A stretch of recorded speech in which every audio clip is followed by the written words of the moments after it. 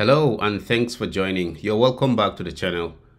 In this video, we're going to see how you can add additional storage to your Linux servers. So this is formatting a new drive that's been added, a new disk drive, creating the right file system on it and mounting it to make it available for use. So the first thing is to check to verify the disks that are on the server and to see if we have something to work with.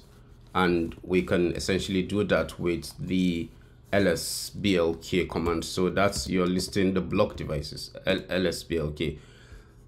The output you're seeing here is VDA. This is one of the drives that has partitions VDA 1 to 3 as well. This root and swap. But these are the drives these are the disks that we can create new partitions on. So we can just use VDB. We may as well use VDC or VDD, but that's VDB is all right for this use. The labeling depends on what you have on your system. It could be SDA or SDB. It all depends. But for mine, this is what I have. So VDB, that's the drive we're going to use for this. And first thing is to create a new partition using the fdisk utility. So this is fdisk. And what device do we want to use? So the device we want to use is VDB. We want to create a new partition using VDB, the device VDB. So welcome to fdisk. So it tells you this is, you're going to make changes and you can write the changes after you're done. So be careful, it says.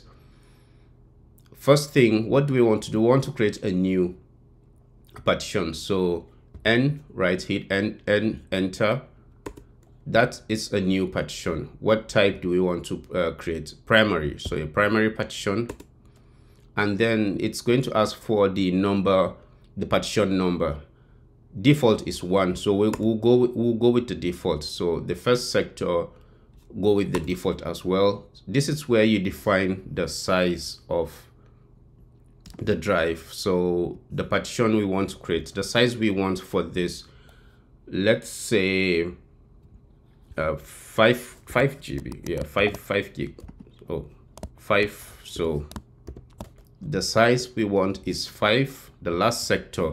So first sector, then the last sector, plus 5. So we want to create a partition of 5 gigs from VDB, which is a total, which has a total of 15 gigs available. So hit enter. You see it says here, created a new partition, one of type Linux, and then size is 5 gigs. So to just see that this has been created, you can verify that. So if I say print, it's going to show me that it has been, this is a sector, 512 bytes. The information I'm looking for is this. Yeah, so the device def VDB1 has been created, and then this is sector, and this is the size. This is what we're interested in. So that's the size. And now we've verified that. For us to save this, we use w-write. We're writing this to memory. So you can see the partition table has been altered, and then it syncs to this. Now we need to verify that we've got the new partition created.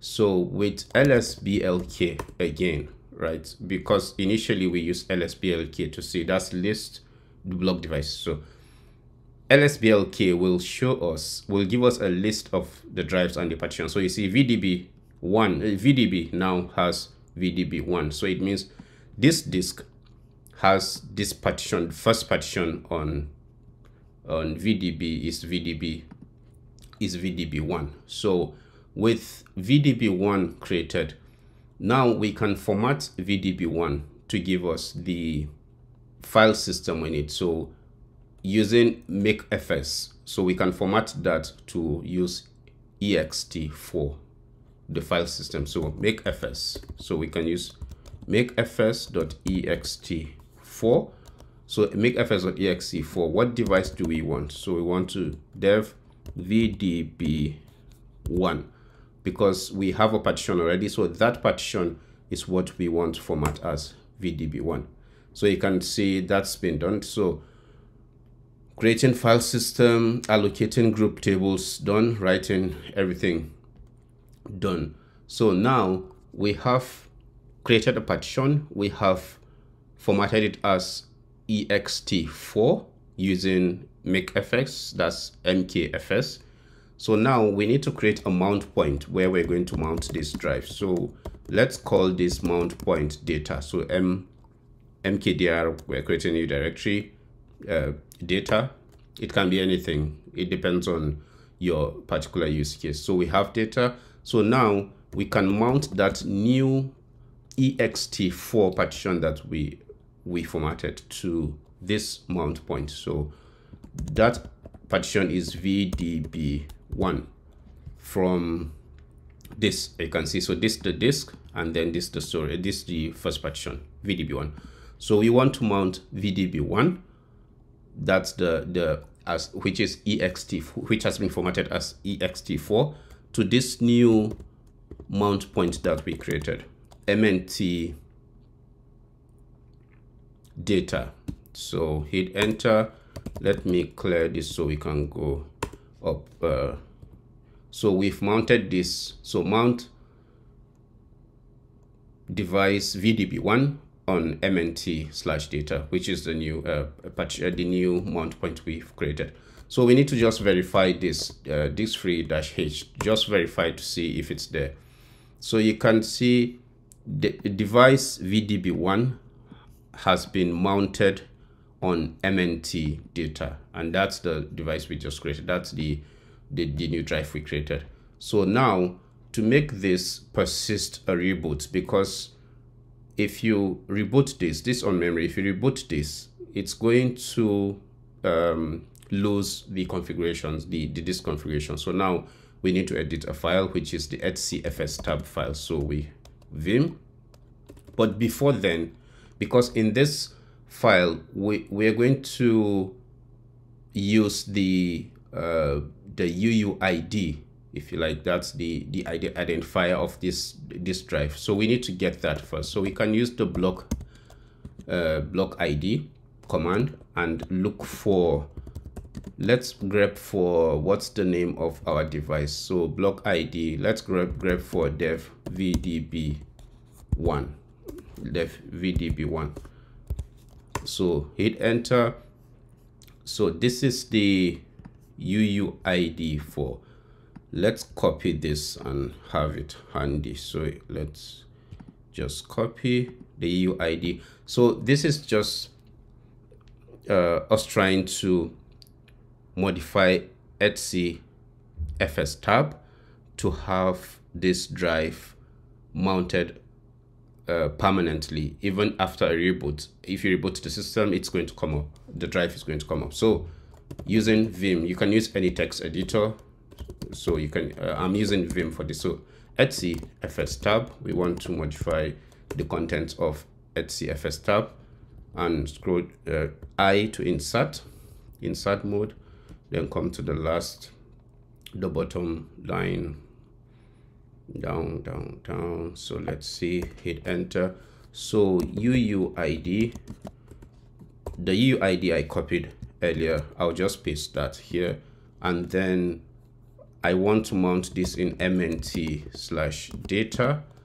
as ext4. I am going with the defaults of 1, 1, 2 for this check. So right, column right and quit. That's it. So now if we want to be sure that this is going to, that the content of fs tab has been modified correctly, we can use mount-a, that's remount all the volumes. So hit enter.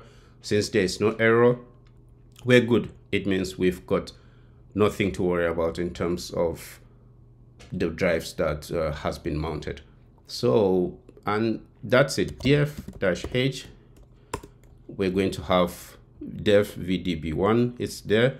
If we go to the mount point, which is /mnt data, you can see that it's there, and we can create files or do anything with that. You can present that storage, that space, for any use.